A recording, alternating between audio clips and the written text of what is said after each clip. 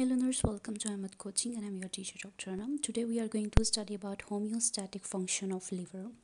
Hepat is the word which is the root word for the liver. So whenever you are going to hear about hepatic word, it means it is referring to liver. So if you are looking for the scientific word for the liver, it's going to be hepatic. Anything related to hepatic vein, hepatic artery, it means that it is related to liver. Liver is a vital organ in human body. It is located in the right upper quadrant of the abdomen, just below the diaphragm.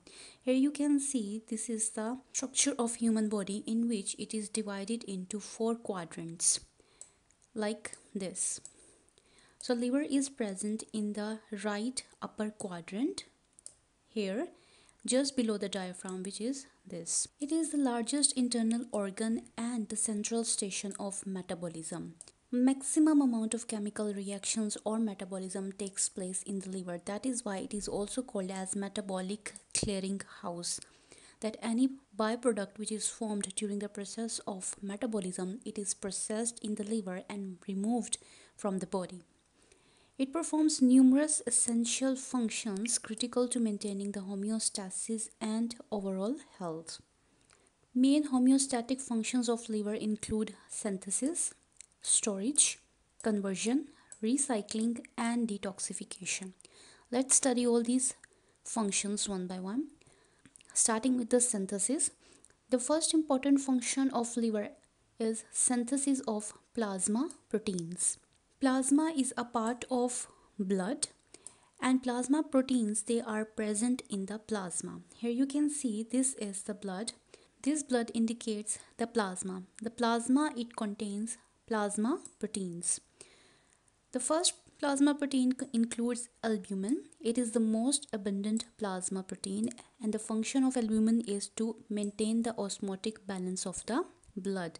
Osmotic balance means that how much water should be present in the blood is controlled by the concentration of albumin. If the water is high, the albumin concentration is maintained somehow so that the water balance is maintained.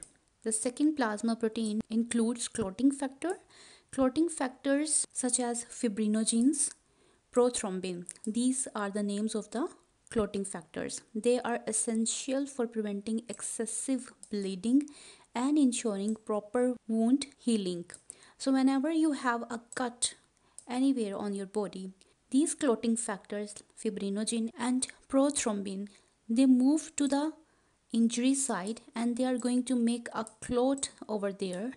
Clot means that they are going to seal that cut so that loss of blood is prevented. And liver is involved in the synthesis of these clotting factors. The third type of plasma protein includes transport proteins. Liver also synthesizes various transport proteins, aiding in the distribution and availability of essential minerals and vitamins. As the name indicates that they are going to transport something. Transport means they are going to take something from one place to another place. That is why they are called transport proteins, and these transport proteins, they are synthesized by the liver so that they can take minerals and vitamins from one place to other place where they are required. Second synthesis function of liver includes synthesis of bile. Liver produces bile acids and salts from the cholesterol. Bile is stored in the gallbladder and then released into the small intestine to aid in the digestion and absorption of dietary fat and fat-soluble vitamins. In the digestive system, you must have learned about bile, which is present in here, the gallbladder. The function of this bile is in the emulsification of fats. Itself, bile is not involved in the digestion, but what is going to do that it is released into the small intestine where it is going to act on the fat, going to emulsify it or convert it into small droplets so the enzymes, they can act on it and digest the fat. So this bile is originally synthesized in the liver, and the synthesis is done by the help of cholesterol. Means that cholesterol is converted into bile and then bile moves from the liver to the gallbladder. It is stored here, and whenever needed by the small intestine to digest the fats, it is released from the gallbladder, enters into the intestine, act on the fats so that it's emulsified or converted into small droplets, so that enzymes they can act on them and digest them. Along with the fats, they are also helpful in the fat soluble vitamins, which are A, D, E, and K. The third synthesis function of liver includes lipid metabolism. In the lipid metabolism, the first thing is cholesterol synthesis. The liver synthesizes cholesterol, which is essential for the formation of cell membranes, steroid hormones, as well as bile acids, as we just studied. So all these things, cell membranes, steroid and bile acids, they require cholesterol, and that cholesterol is synthesized in the liver. Then comes the lipoprotein production. Lipoprotein means lipid and protein combined together. The liver produces lipoproteins, which are very low density lipoproteins, low density lipoproteins, and high density lipoproteins that transport lipids, which are triglycerides and cholesterols. These are the names of the lipids, triglycerides and cholesterol, through the bloodstream. So in the form of lipoproteins, these triglycerides and cholesterols, they are transported from the bloodstream to the part of the cells where they are required. Proper lipid transport is crucial for energy distribution and storage. So this is how liver is involved in lipid metabolism. Then comes the fourth part of liver synthesis, which includes nitrogenous waste. Nitrogenous waste means that compounds which contains nitrogen. The liver deaminates amino acids.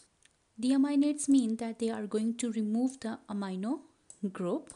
Here we can see this is the structure of amino acid.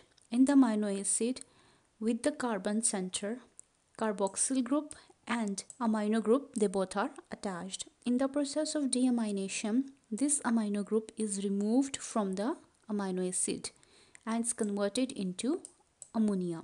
This ammonia is then entered into the urea cycle. Here you can see this, which is then excreted by the kidney. In the urea cycle, urea is formed, and this urea is excreted out of the body by the help of kidney. This detoxifies ammonia, a toxic byproduct of protein metabolism. So if you are taking excessive protein, which is more than the requirement of your body, what the body is going to do, that it's going to send that excessive amino acids to the liver. In the liver, the amino group from the amino acids is removed and is converted into ammonia. This ammonia then enters into the urea cycle, and through several steps, this ammonia, which is the most toxic byproduct, is converted into urea, and this urea, which is a less toxic product, is removed out of the body by the help of kidney.